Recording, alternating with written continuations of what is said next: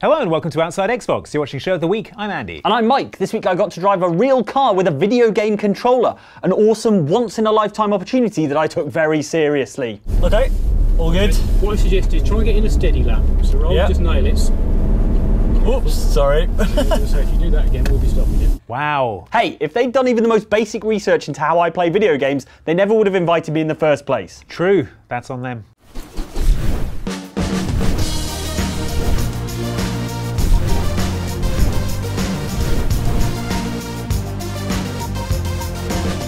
Still though, you could have killed someone. Yeah, but only like in every video game ever. Okay, one, just because you were using a video game controller doesn't mean that was a video game. And two, you don't kill people in all video games. All right, what video game are we talking about this week? Well? Your legend, assassin, is spreading.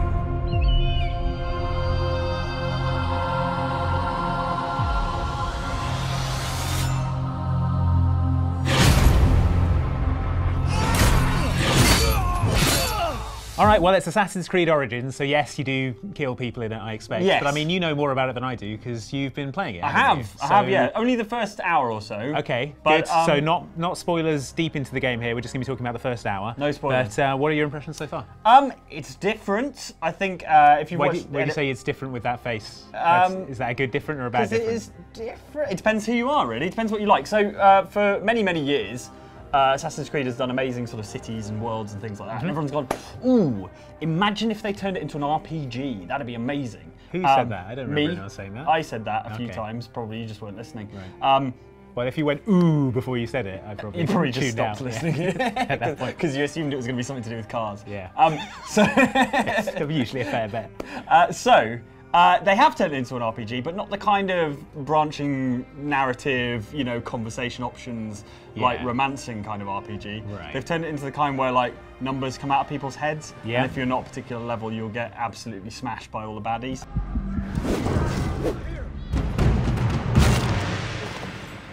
Which is the type of RPG I'm less fond of, but I understand some people will like it. Like, bear in mind, I didn't really like Borderlands, because that was like numbers coming out of people's heads and arbitrary amounts of damage from guns. But this is a game where you can shoot someone in the head with a bow and arrow and they won't die because you're a lower level than that guy. Okay, and I was a bit like, I'll kill you. And the bit that really annoyed me was that if the person's too high level and you do your Assassin's Creed Death from Above thing, the air assassination. But you don't have the wrist blade yet, so you just sort of smash their head against the concrete. Right. But if they're a higher level than you, it ceases to be like a takedown and becomes just a stealth attack. What makes you think you'll survive this? So it's very, very different. I understand some people will enjoy the increased progression and the sense of like leveling up and stuff, but you get into the first area and like it gives you your first assassination target, but he's like a super high level guy, and if you try and go in, you get absolutely murdered.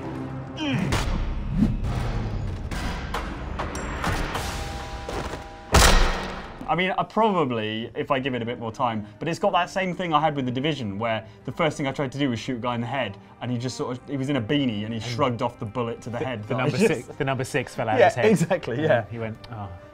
Yeah. Put it back in. Exactly, so it's got very much that kind of thing. But, other than that, right, which is definitely a personal preference thing, rather than necessarily a criticism that will apply to everyone, it looks amazing, the setting's incredible, like, it's so colourful. I think that's the thing, like, you sort of imagine that all of Assassin's Creed in Egypt is going to be kind of deserty and browns and stuff like that, but everything's vividly painted, you know, all the temples look incredible, all that stuff's really, really cool. It's a very, very good looking game. Characters seem interesting. Again, it's not really a time period that's been handled with games, which is kind of Assassin's Creed's MO these days. Come, it has been a long road. You need rest? No. No rest. Not until all the masked one's guts lie baking in the sand. That's awesome to kind of explore that thing, and obviously the historical tour thing will appeal to you as well. Yeah, is that at launch or is that coming later? Apparently it's April 2018, okay, according to our in-house Assassin's Creed I was source. hoping that would be in there at at the start. Well, you sort of don't want to. You I guess you want want to play the game first, properly, and then you want to yeah. explore all the areas and stuff. So I don't think it's too. It would too be bad. cheating to go and learn all the history of the final boss. Yeah. And it's like, and then he was stabbed in the He's allergic ear. to peanuts, and Yeah. you just feed a peanut into his mouth. Exactly, yeah, famously allergic to peanuts. So how does it start? Is it you in the modern day again? Are they doing the modern day thing? Well, no. They're not. But Okay. you are still in the Animus. Okay, You have like an Animus Pulse thing that you can do that kind of reveals your objectives and stuff. So do you have is there another character you play as? Not that I've seen so far, and I would have thought they'd probably have introduced it at the beginning if that was the case. It's just, it seems so weird that they're clinging on to the Animus thing when they've sort of been taking it out of the game as much as they could in previous ones. Yeah, I think they just don't know what to do with it. They kind of ended that story. They basically dropped the mic in Assassin's Creed 3, and then in Black Flag they were like, maybe you work in an office. Oh, that was in the worst first person. That was the worst thing about Black Flag, which is such a great game, was that it would occasionally stop you being a pirate and make you go and walk around Do an a office job. in Canada.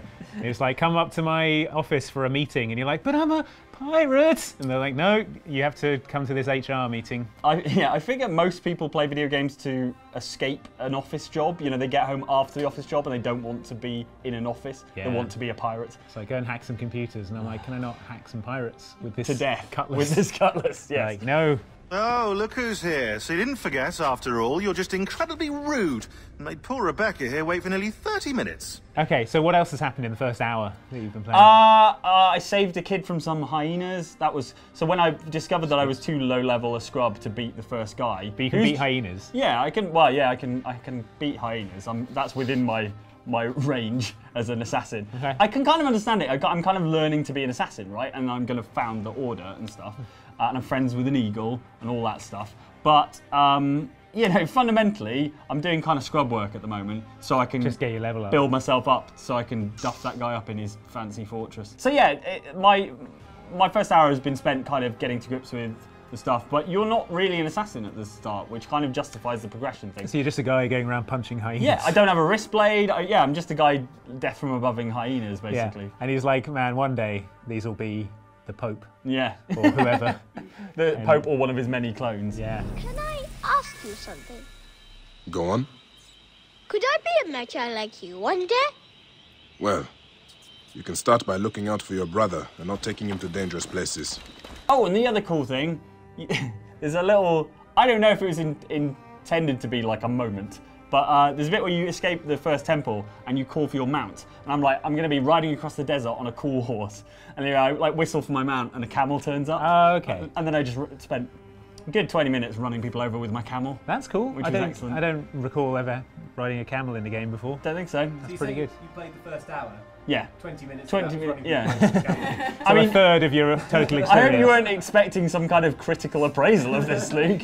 How'd the camel handle? Pretty good actually, Right yeah. into the corners? Yeah, it's got a wide turning circle, but it's nippy. Anyway, you can ride a camel around. So you've got a camel friend and you've got an eagle friend. Oh wow. Senu, who does basically what the bird did in Far Cry Primal. Flies over, tags enemies and stuff. Can it fly down and? Oh, it can kind of. It can bother people. Go and menace I people. think you just like harass, and then they're just like, ah, it's a eagle, and then you run in and like boot them off a wall. And then they don't fall off the wall because they're a level 5 character and you're a lowly level 3 Yeah, scrub. Your foot just goes through them, and then Yeah. you fall off the wall. Exactly. Oh, too low level. Silence when I work. Of course, my lord. Beg pardon, my lord. So you're gonna stick with it, even though it's an RPG now? Yeah, I think I'm definitely still interested to explore that world and those characters. So I will endure the numbers coming out of people's heads for a bit longer and see how we get on. There might even be an option to turn them off. Sometimes games have that. There probably is like a HUD option, but I'll know that there are You'll know invisible secret- numbers Not coming all up. games have invisible numbers coming out of people Not all when you shoot them. games? Yes, I mean that's literally how they calculate damage in video games. It's all No, numbers. normally they calculate where if like a bullet goes in someone's head, then they're definitely Yeah, dead. so it does like 1,000 damage because it's got in the head. So 1,000 would come out, but it doesn't No. because they've turned it off. Don't ruin games You're for a me, fool Andy. to yourself, channel. Don't ruin all games for me. Lying to yourself. Hey, where's Jane? I think she's still off petting cats in Assassin's Creed Origins. Still? I know, man. I never got why ancient Egyptians worshipped cats. I mean, don't get me wrong, I like cats, but they just lie around all day not doing anything. Yeah, they're excellent. Well, yeah, but I feel like cats need to step their game up if they want to be worshipped these days. In this modern age of swegways and freak shakes, cats are going to have to work harder to get the same attention they got back in the good old days of ancient Egypt. What's that, cats? You keep our grain stores free of rats? This milkshake contains twice my daily recommended calorie intake. Have fun with the grain. Lucky for them though, there are plenty of excellent cats in video games that deserve fanatical devotion way more than the regular old felines that Bayek can't stop smoothing. Consider these video game cats who should be getting some worship.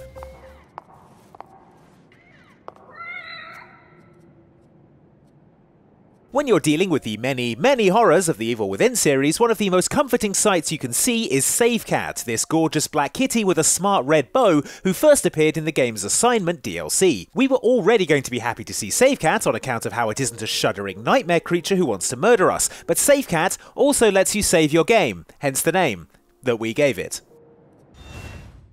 Save Cat shows up again in the sequel, The Evil Within 2, only now it's hanging around in your safe room guarding your slide projector and doling out free green gel whenever you look at a new slide.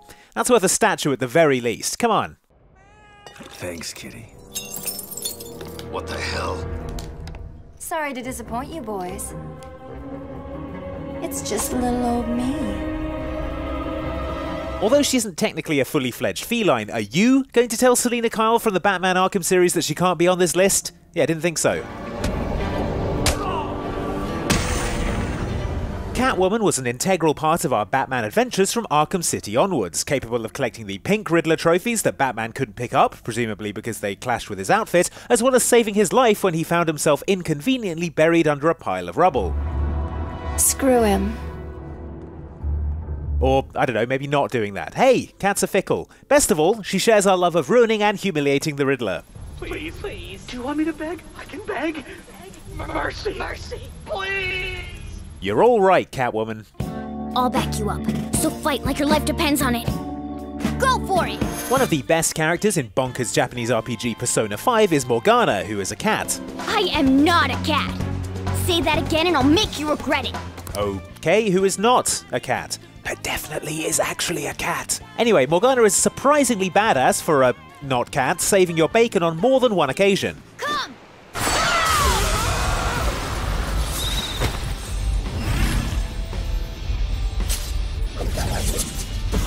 As if that wasn't enough, Morgana can also transform into a bus. Morgana! Hen! Shing! Sa, Panza! Ready, first da! That's right, ancient Egyptians. Starting to feel pretty silly about worshipping those cats who can't turn into a bus, I expect.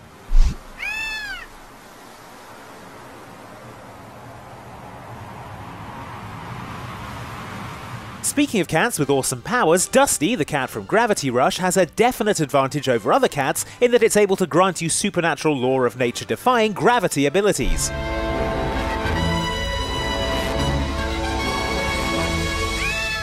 Or at least, I think it was Dusty. He's not very forthcoming. Regardless, Dusty combines world-changing cosmic power with the quality of also being super cute, which is pretty good for a weird pulsating cat made of galaxies. If you're gonna worship cats, go for the ones with almighty cosmic powers, is my motto. Is this your kitten? But this kitty, see? She's all alone. All alone? Yep.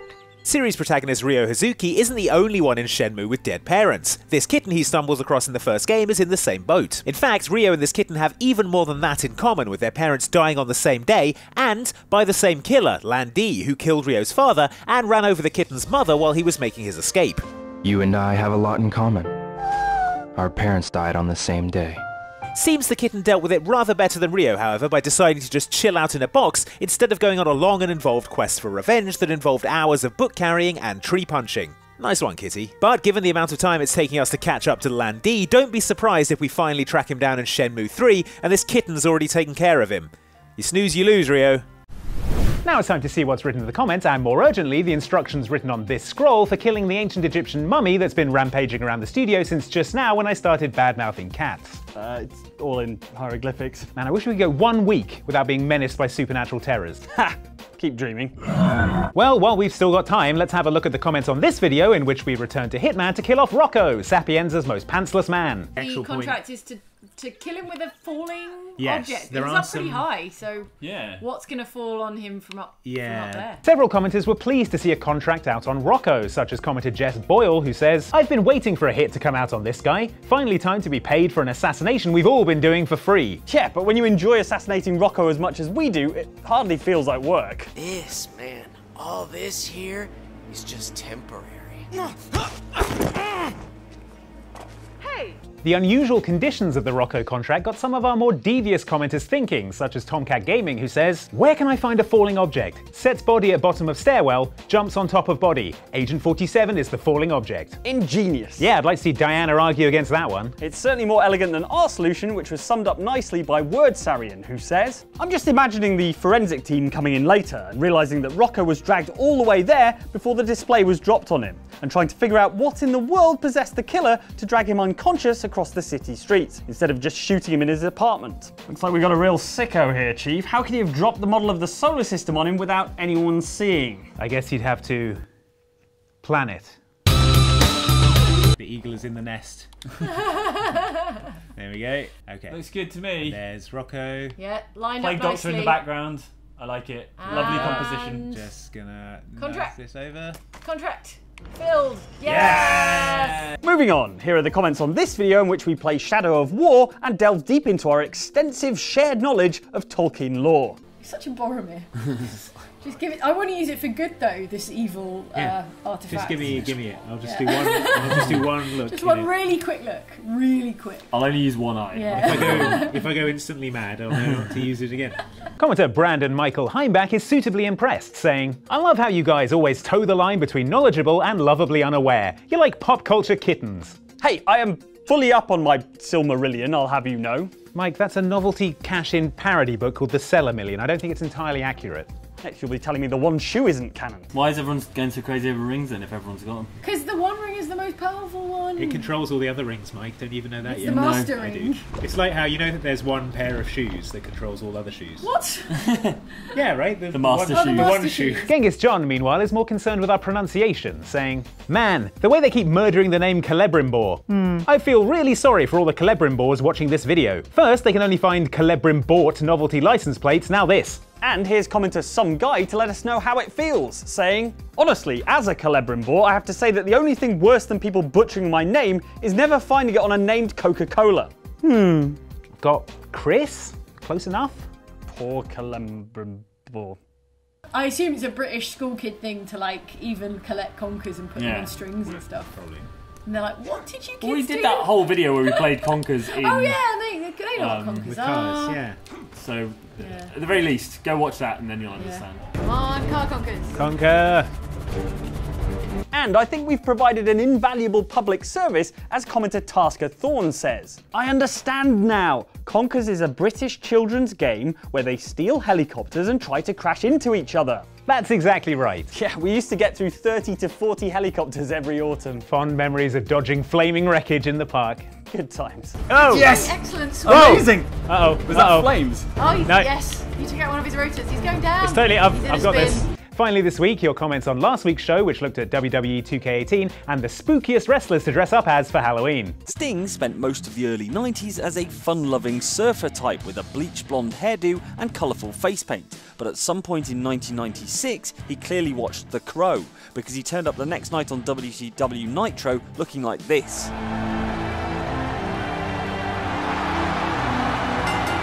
Probably started a band as well. Commenter Boom Shakalaka straight in with this. Sting, set up a band? That'd be awful. Might have to get the police involved. Boo. Meanwhile, commenter George Sears asks, "Where the hell is Wrong Jeremy?" Oh god, it's right behind me, isn't it? Yes, I'm afraid so. Whenever you can't see Wrong Jeremy, he is absolutely behind you. Parts unknown. Finally this week, commenter James Tanner seems to complain that Jane loot boxes, $24.99 from Oxbox, only ever contain spiders. Well yeah, how else is she going to get rid of all those spiders? Why does she have so many spiders anyway? That's a good question. The important thing is that I'm going to head back to the studio. You coming? That depends. Does this ancient Egyptian mummy repellent you sold me work? Well, I don't see any mummies around here, Mike, so yeah, obviously it's working. There's one right there. Oh, shh. You're right. I'm just going to go. Good luck for me. That's it for Show of the Week. Thanks for watching. But before you go, I'm making some headway in translating the hieroglyphics on this Assassin's Creed Origins artwork into English. Oh, nice. What have you got? Well, this one here, this is a pictogram representing an expression of physical force. Okay, so like shove? Lighter, more sort of like press. Okay. Oh, and these two, when placed together, they convey a sense of approval and a kind of switch. So like maybe press the like button? I mean, broadly, in as much as we can convey these symbols into modern language. Fascinating. Thanks for watching. We'll see you next week. All right, lunch. Don't even worry about it, Andy. Lunch is going to come to us via remote control vehicle technology. Or we could get pizza. Pizza is good.